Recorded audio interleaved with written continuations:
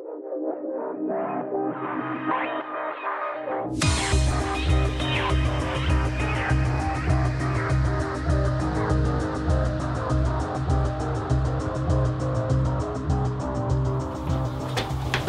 makers, so I'm here with a little update on the Maker muscle. So I've been 3D printing the body of the actuator system all along because I ordered some aluminum extrusion to be done for the Maker muscle because I'm just so confident this is going to work really well.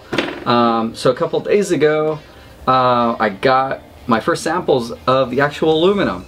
So they gave me a few meters of beams of the aluminum beam, and so I have real awesome aluminum Maker muscle core in my hands. So check out more of this video, and I'm going to show you how it's built and kind of what all the components are and how to make it basically. So check that out.